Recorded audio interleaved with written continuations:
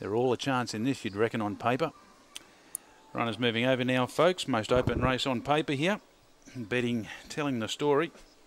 Elite Heritage has the market here on the U-Bet fixed at 380. And he'll try and get the job done here for Russell J. Savage.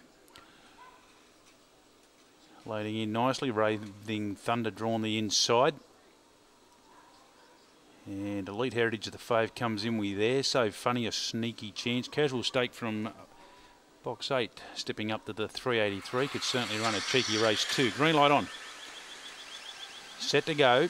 Race 4 away. Good sort of start. Elite Heritage went to an early lead, settling down over Rare and around the outside and quickly putting in a claim there. Casual Stake. Raving Thunder just in behind those. Blew Away starts a run around the outside, then nodding off So Funny. And Raven Lord, tight and compact down the side. Elite Heritage quickly gathered in now by Raving Thunder, who went through on the inside. Really charging Casual Stake late, but he'll miss out. Raving Thunder gets into score over Casual Stake.